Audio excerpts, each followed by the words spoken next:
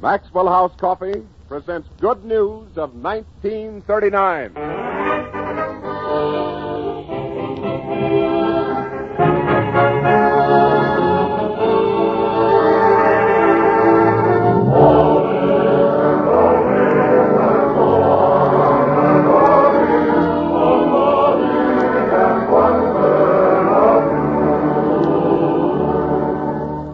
Once again, the makers of Maxwell House Coffee welcome you to an hour of sparkling entertainment from Metro-Goldwyn-Mayer Studios.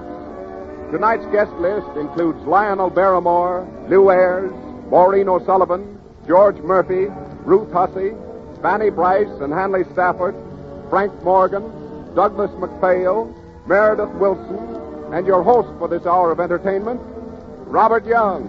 Take it, Bob.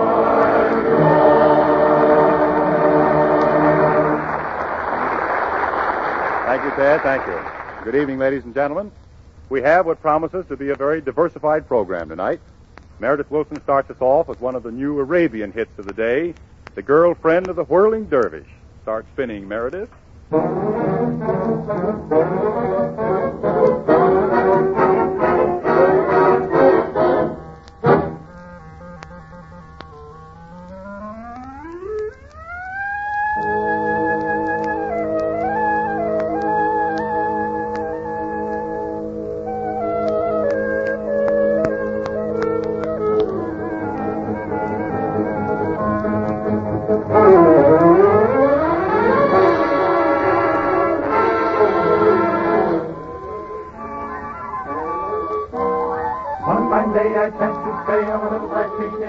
And met the sentimental Oriental.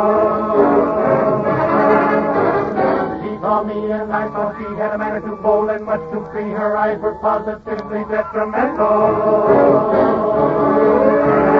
When I asked about this gay coquette, I discovered, much to my regret,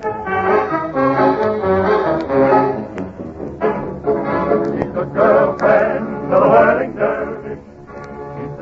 There's one he found, but every night in the mellow moonlight when he's out dirty with all his might, she gives him the run around.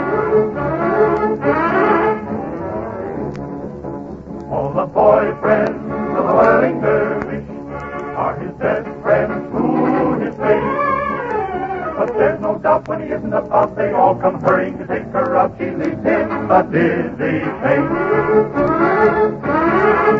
He dreams of a Hindu honeymoon.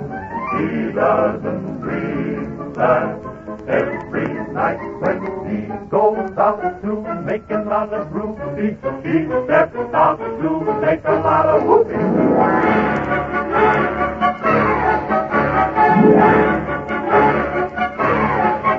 Oh, the love song of the whirling dervish, and tender sound. But will he burn if he ever should learn that while he's doing her in return, she gives him the run around? He's got a nervy, throwing him a curvy stick, which of course he doesn't deserve it. Oh, whirling dervish.